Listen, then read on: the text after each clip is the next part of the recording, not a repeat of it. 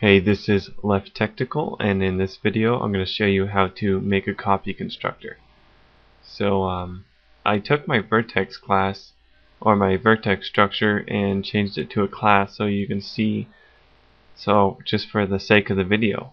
So up top here we've got the instance constructor, and right below that we're going to make a copy constructor, which will allow us to make physical copies of the vertex instances. So I'm going to say public vertex, and we want to pass in an object of type vertex that would be the object we are copying, and we're going to return all of its values. So this x is equal to the new vertex x, this y is equal to the new vertex y value, and so on.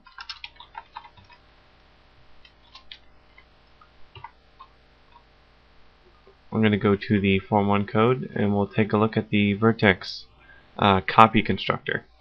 So I'm going to create a new vertex. I'm going to say vertex 2 is equal to new vertex, and we have a second overload, and it's going to allow us to take a vertex object. So we're going to specify vertex 1, and then what this says is we want to copy vertex 1 to vertex 2,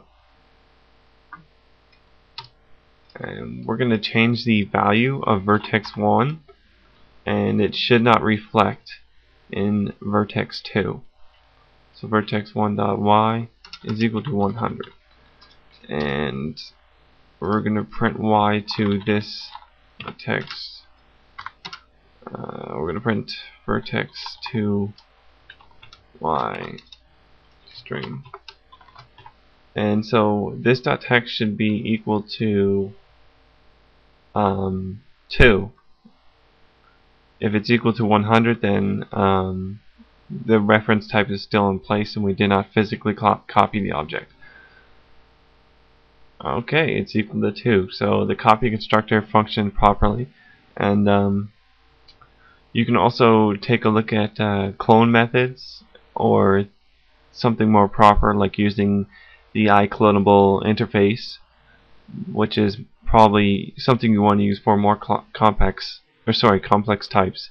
So this is Left Technical. See you later.